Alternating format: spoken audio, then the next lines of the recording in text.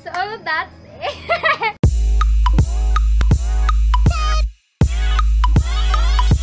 So hot here in the Philippines, ha? Diba? So, hey guys! Welcome back to my channel. So, for today's video, we're gonna do a collective haul. May mga nakuha ako from Shopee, from Watsons, from different online shops, and yeah, sa iba-iba. So, without further ado, let's get started! And disclaimer lang guys, I am not bragging. I just want to share itong mga nabili ko. So, yan. So, yan. So, first is sa Watsons. So, ayan. First thing I got is this ED Advanced Pro Flawless Finish Foundation. And I got mine in beige. I got this for 185 pesos. Ayan siya. So, when you open it, it comes with a frosted glass bottle. And, ayan, sa pump siya. Pump, sorry. Pump. And you got a 30 ml product. So, that's a great deal, I think.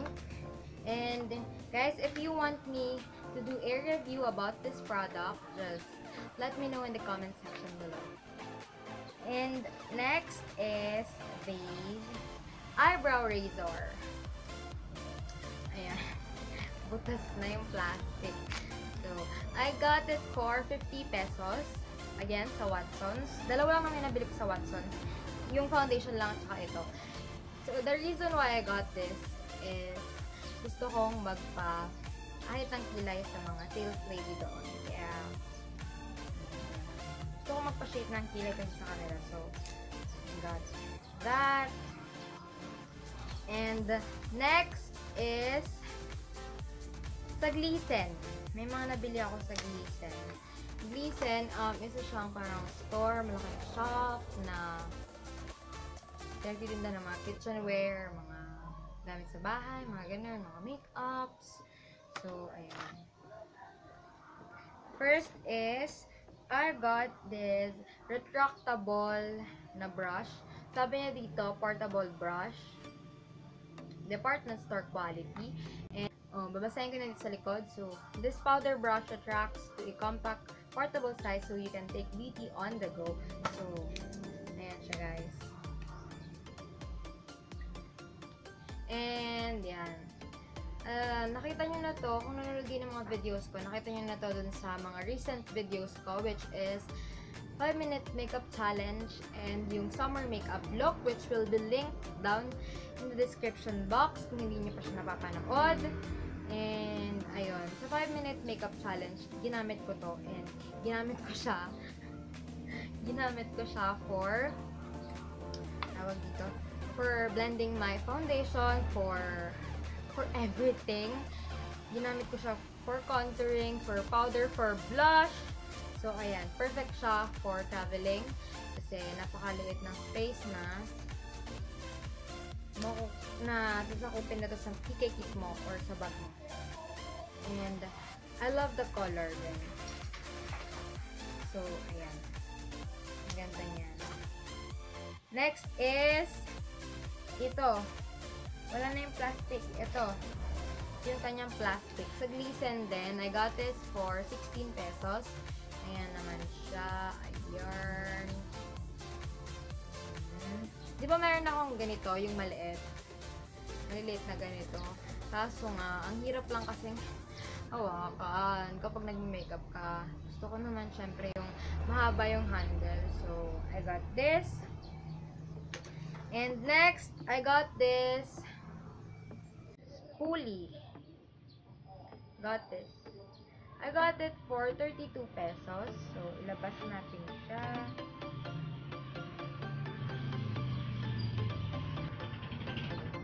Ito siya.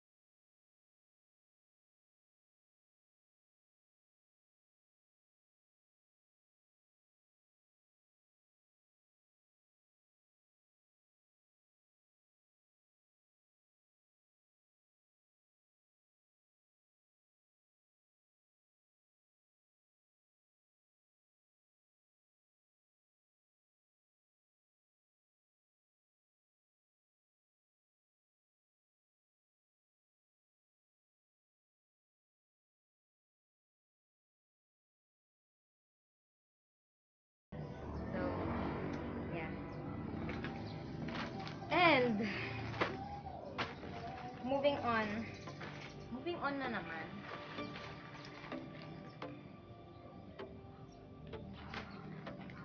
I got this Swimmies Bikinis for Less Manila. Yeah, I think. Ayan. Nagawa ko ba doon?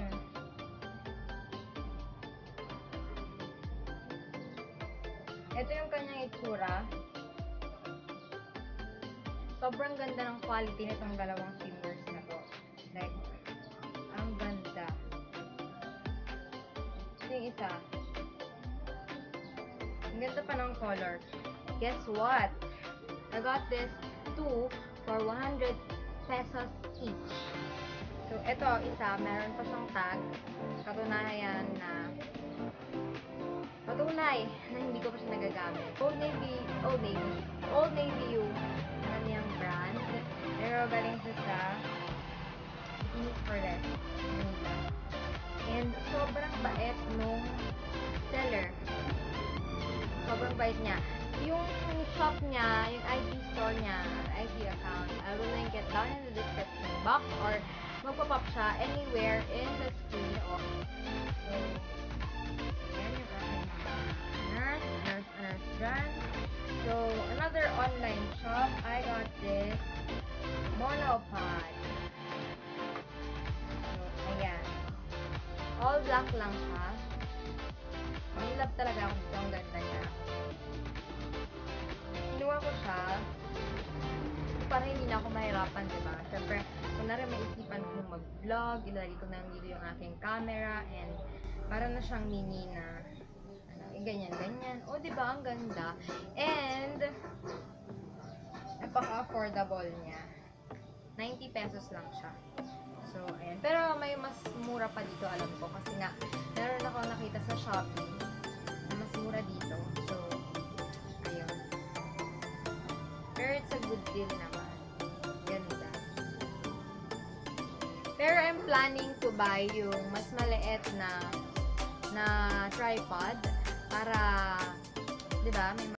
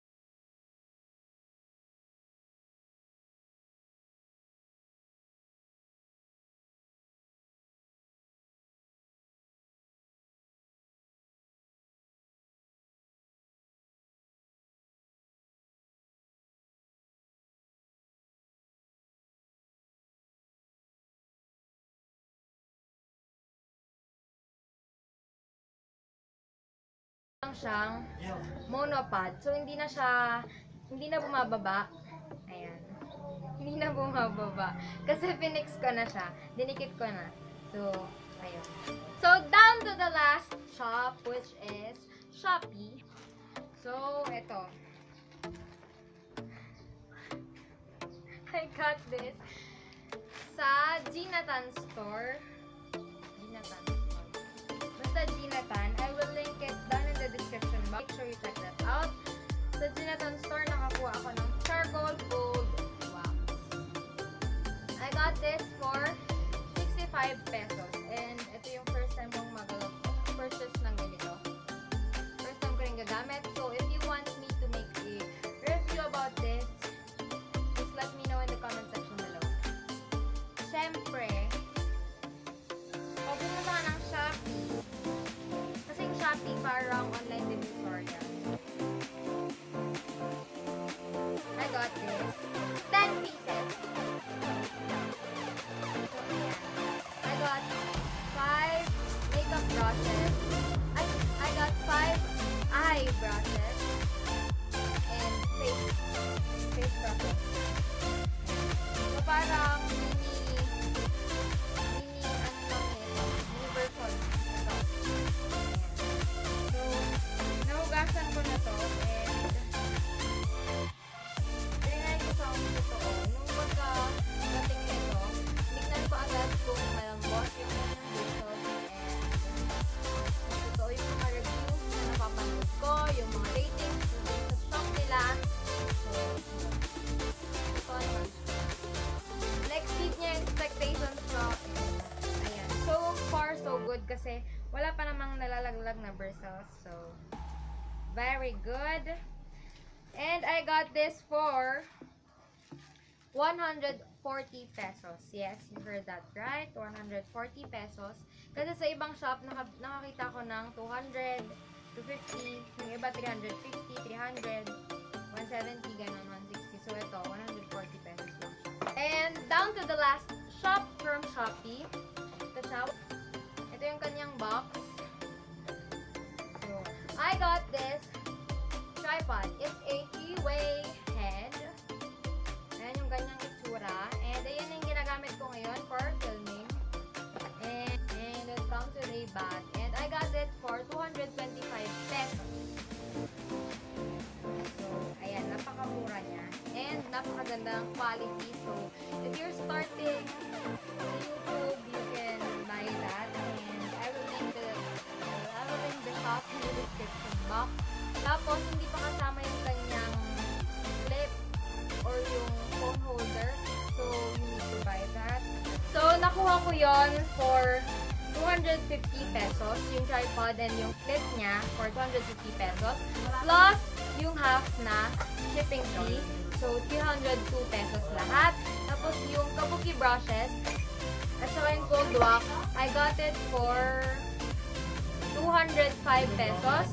And naabutan ko yung promo ng Shopee na kapag nag-exceed ng 100 pesos yung nabili mo, libre yung shipping fee. So, ayun. Pero hindi nakaabot. So, ayun.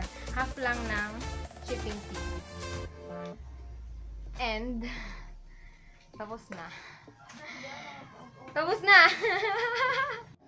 So, that's it for this haul, guys. I hope you guys enjoyed this video. If you guys like it, please give this video a thumbs up. And subscribe if you're new so you get notified whenever I upload new videos. And, yeah, see you guys in my next video. Bye!